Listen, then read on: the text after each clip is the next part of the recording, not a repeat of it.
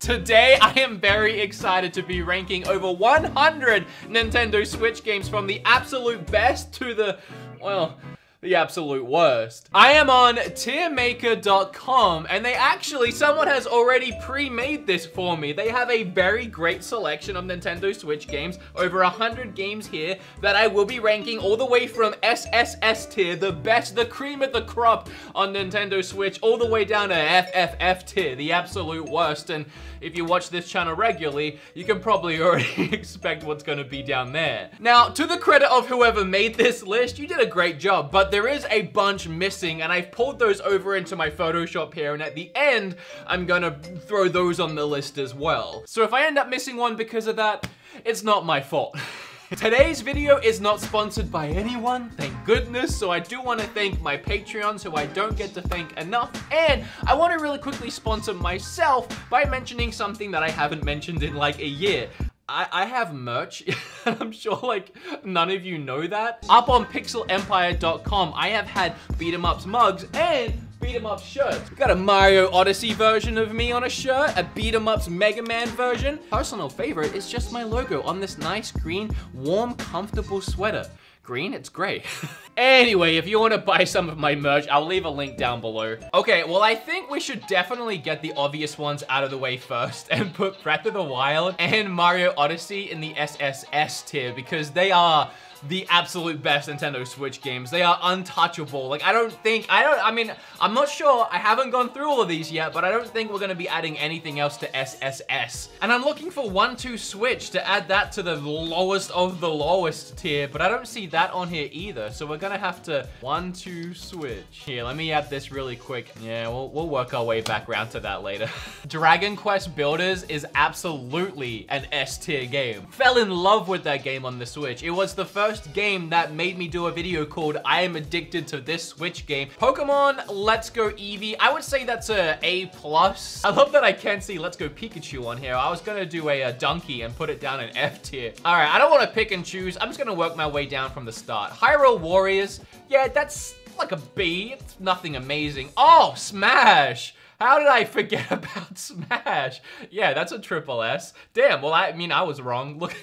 Oh, Stardew Valley is another S up there with Dragon Quest Builders. It's just one of them games that's dangerous to have portably because you can sink so much time into it. World of Final Fantasy, I mean, yeah, that's fine. I mean, it's a good game. Adventure Pals. A lot of these that they put on this list are so random. Like, I can't believe they forgot Super Mario Party, but Adventure Pals is here. I mean, it's not a bad game. It's like C, and then same with that is C. Arms. It's not as bad as 1-2 Switch. Like, we just imagine 1-2 Switch is in triple F right now, but Arms is okay, it's not that bad. It's a D. It's not that bad. Astro Bears is pretty good. I can't put it in B. It's a great game that's worth the $5, but I can't put it in the same tier as World of Final Fantasy. Axiom Verge is pretty good too. I'm gonna put it in C. This is where I say these are just my opinions, by the way. Feel free to leave yours in the comment section or even make your own video. I looked up, and I'll do it again, Nintendo Switch tier lists. I did see a channel called Nintendo Talk ranking every Nintendo Switch game. There's no way he did every one in 15 minutes. Oh, you did the exclusives. Okay, let's come on. I'm doing 100. Pick up your game. That's not every. Oh, Jams did one. He did exclusives as well. So, I mean, there was a couple out there, but I was surprised that no one else did this. Battle Chasers Night War is pretty good. I feel like I've dug myself into a hole here. I kind of want something between B and C. Oh, I can. We're doing not quite B, but def not C list. And we'll move these up into there because I feel like, yeah, I feel like that's better. I didn't know I could do that. Battle Chef Brigade, that's an A in my opinion. I loved that game. Bayonetta 2 is also an A. Bayonetta 1 is also an A. Actually, I feel like they're even an A+ for me. Blaster Master Zero, now look, Blaster Master Zero in its own right, I'd probably put it up here in the not quite B, def not C, but just because That game released on the eShop and 3DS at really early on in the Nintendo Switch's lifespan, and played a huge key role in making the indies what they are now on the Switch. Just for that, it's gonna get one extra tier boost. BlazBlue, yeah, it's a really good fighter. Let's go B. Oh! And if any of you live in or near or around Houston, Texas, I'm gonna be there this Saturday at Retropalooza Houston. It's gonna be a great time. Please come and say hi. I haven't played Bleed. I actually have never heard of Bleed. I don't feel qualified to talk about Bleed, so we're gonna put Bleed down here. Castlevania Blood Moon, that, my friends, is an A. That game is great. Blossom Tales is another B. Brawlout ain't no smash, gets a C. Celeste is up in double S. I'm sorry to excite all of you. That's up in double S. The Crash port is pretty good. Oh, Crypt of the Necrodancer is really good. I'm probably gonna give that an A. I'll give it an A. Dark Souls is a fantastic port, actually. It looks great, it plays great. I'm not a huge fan of the game, but it's a quality port and it's a good game. It's just not my cup of tea. Darkest Dungeon is a really good indie game, actually. Dead Cells is also a double S. That was another game that I was very addicted to, and they released a bunch of DLC, free DLC for it the other day. I downloaded it and I'm very excited to check it out. I haven't got around to it yet. I haven't played that one. Don't Starve is pretty good. Donkey Kong is overpriced. So whatever tier I'm gonna give it, I'm knocking it down a tier just for that. It is a port of a Wii U game that all they did was add in one character that essentially ended up just becoming an easy mode. I love Nintendo, but this whole Nintendo Switch tax thing, that bumps you down a tier. Regardless. Having said that, it is, in my opinion, the best Donkey Kong game ever made. It is absolutely gorgeous and a shining example of what a platformer should be. So that's an S tier. Except Switch tax, pushes you down to A+. So close to the S, Nintendo. Maybe if you just remove that Switch tax, you'd be doing better on this tier list right now. Doom port shattered expectations of what was possible on the Switch. Also, I just love Panic Button and I love that game. So, do I give it an S though? No, I'm gonna give it an A, but it's great. I was ecstatic when Dragon Ball FighterZ came to Switch. That's also an A, another stellar port of a fantastic game. Earth Wars for $5 is a absolute steal on the Switch. Oh, Enter the Gungeon is an S for me. That's another one that I don't think I did a video about how I was addicted to it, but I was. For a while, that is all I played on my Switch. Great game. Fire Emblem Warriors, I have to rank at the same level as Hyrule Warriors. Flint Hook is another really, really fantastic indie game. It's not quite up there with the A-list indie games. It's on the B list as well. Golf Story is still, I think, the only exclusive indie game on the system until, I guess, Cadence of Hyrule comes out. So for that fact alone, it gets boosted up one tier, and I would honestly put it, I think I would put it in A+. So I think, but by my logic, that boosts it to an S. Hollow Knight. Oh, there we go. Thrown up there in the double S. The triple S tier that I have might only be one step above, but we only have 3 games in that right now, and one tier below in double S, all 3 of those are indie games. I mean, that really says something, not only about the quality of indie games nowadays, but also just the dominance of them on the Switch. Haven't played that one, let's throw it down there. Hyper Light Drifter is fantastic. That gets an A+.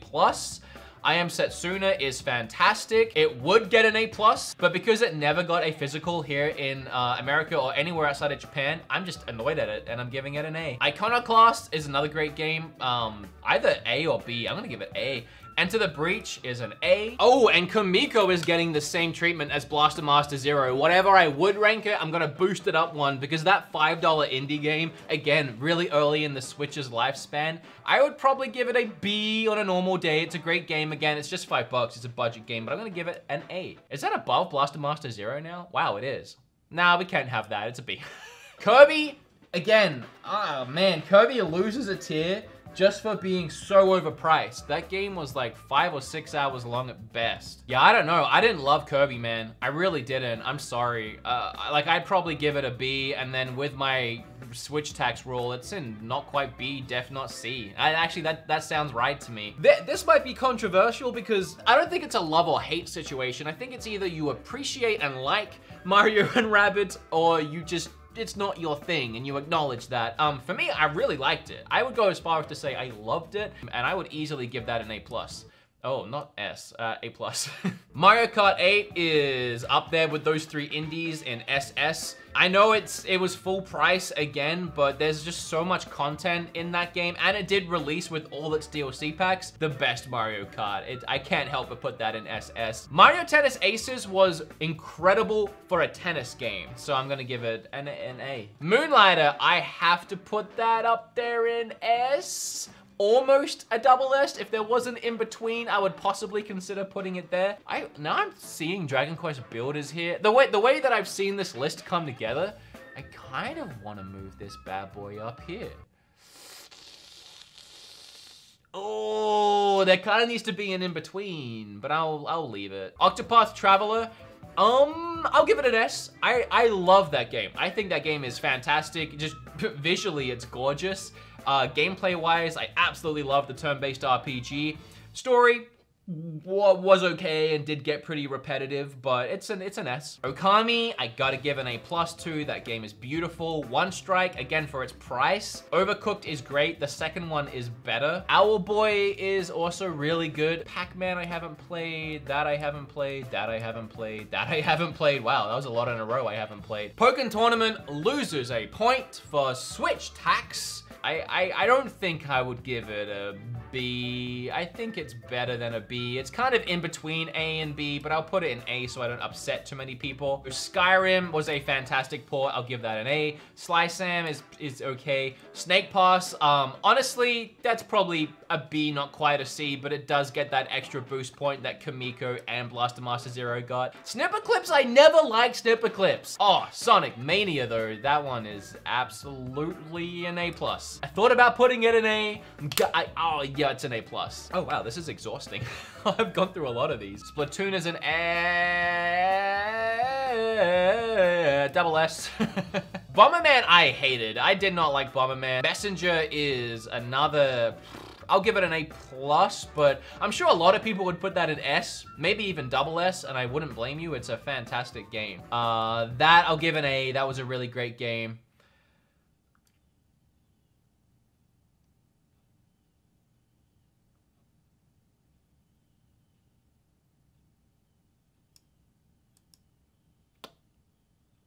Zero Drifter was pretty good for the price, but it's really budget, so C. Ukulele, I will give... Are you already leaving the comment? Admit it, are you already leaving the comment? Ukulele, it didn't live up to my expectations. Xenoblade isn't really there. I'm just trolling.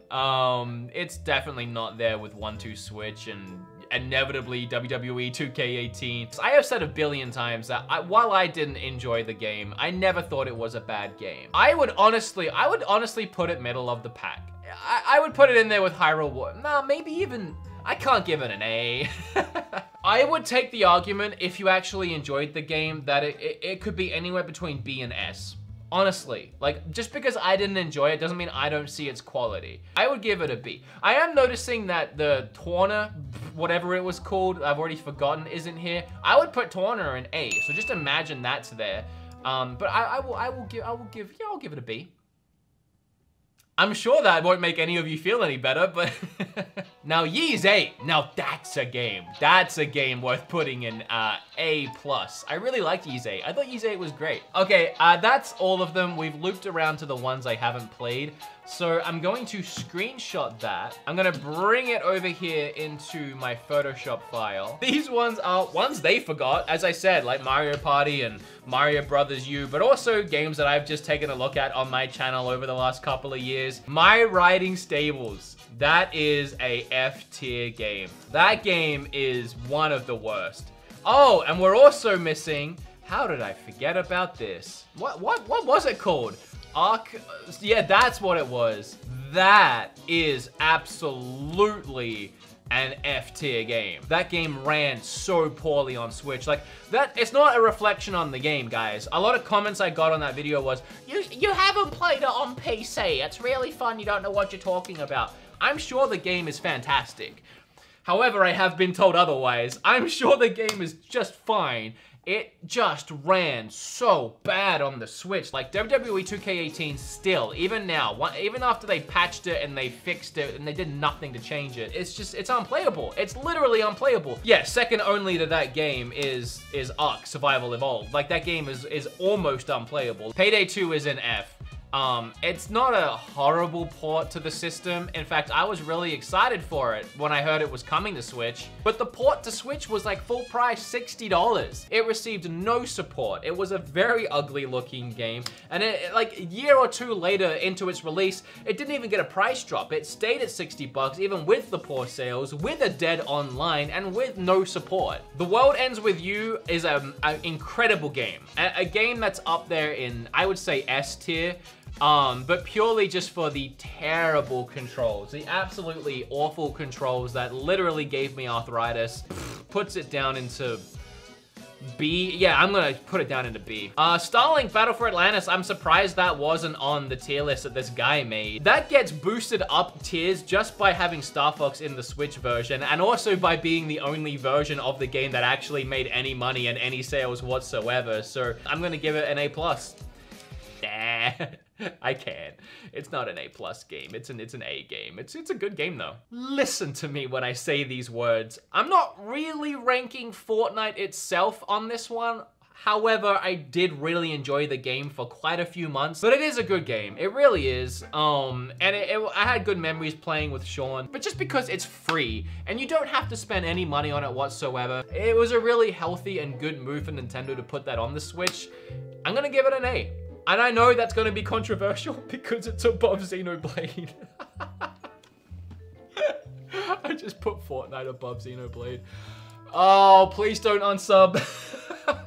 Cuphead was just, it took me so much by surprise. And again, I have great memories of playing that game with Kim, so that's an S. Troll and I isn't as bad as the other games on the list. Mario Bros. U Deluxe. It gets knocked down one by having Switch tax. So it gets knocked down another one just for being boring. So that's 2. And it gets knocked down a 3rd tier because it's not Super Mario World 3D, which was the actual good Mario Bros. Game on the Wii U that wasn't ported for some reason. So usually, just because of how boring it is, I'd probably give it a B. But I'm gonna go ahead and give it a C because it's not good. Mario Party, okay, listen.